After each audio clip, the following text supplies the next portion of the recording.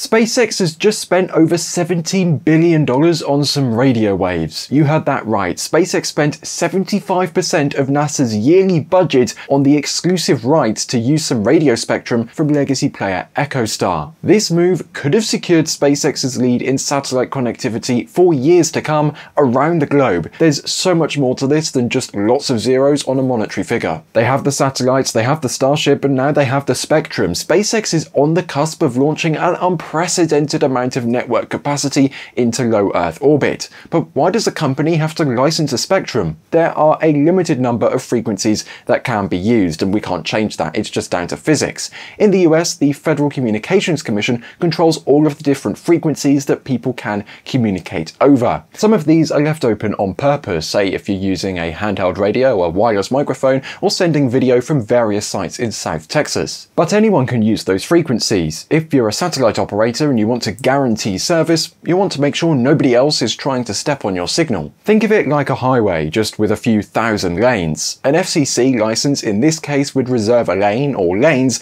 to a satellite operator. EchoStar had been holding their US 50 MHz S-band spectrum and international mobile satellite service spectrum licenses under the plan that they develop their own direct-to-device satellite network. Clearly, that never materialized, despite a contract they signed with MDA Space last month, which has now been cancelled. EchoStar had essentially been holding the spectrum as an asset, which had raised some eyebrows at the FCC, an asset which interested SpaceX to the tune of $17 billion.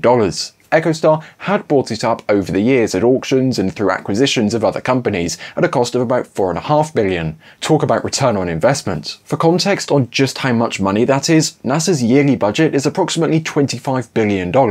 This spectrum license could fund NASA's entire science and deep space exploration divisions at the current level, and you'd still have enough money for 355 million Big Macs. All for some radio waves. Compared to SpaceX's annual revenue, back in June, Elon Musk estimated their 2025 revenue to be $15.5 billion. All of this is to say, this deal is huge. It's the company's biggest single deal to date, and it could be on par, if not more money, than they've spent on the entire Starship program. It's not exactly $17 billion of cold hard cash though. The deal has been split into three parts. Up to $8.5 billion is in cash, but another $8.5 billion is in SpaceX stock. In other words, EchoStar now owns a slice of SpaceX. There's also approximately $2 billion of cash interest payments SpaceX can pay towards EchoStar's debt through November 2027. At a price of $17 billion, this spectrum is clearly very valuable to SpaceX, so it must gain them a great deal, right?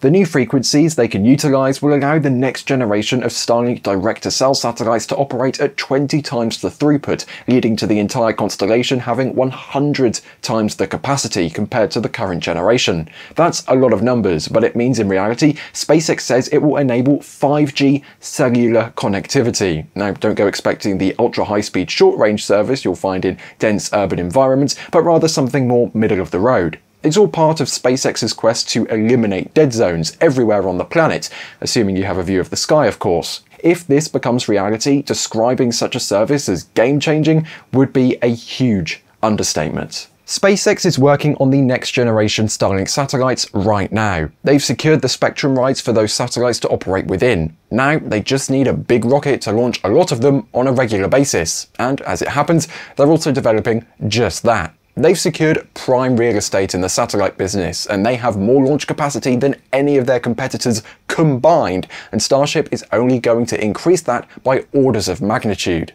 If they weren't dominating the market already, then this move has certainly secured their position at the top for the next few years at least. And that's in addition to the various deals SpaceX is constantly running on their normal Starlink service. For example, in my area right now, they're offering the dish hardware completely for free, under the condition you sign up for a 12-month plan. If you're a new entrant to this market, like Amazon's Project Kuiper, how are you going to compete? SpaceX owning this spectrum license obviously means that nobody else can use it, and if your name is Globalstar, that's a bit of a problem because they've been partnered with Apple for a few years now to offer satellite texting and emergency SOS features to the latest iPhones, and in fact, as announced today, the brand new Apple Watch Ultra 3.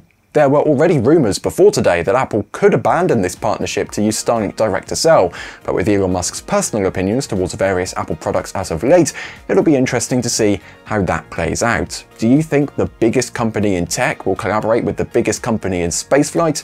Let us know what you think in the comments. For now though, I've been Caton for NSF, thanks for watching, and goodbye.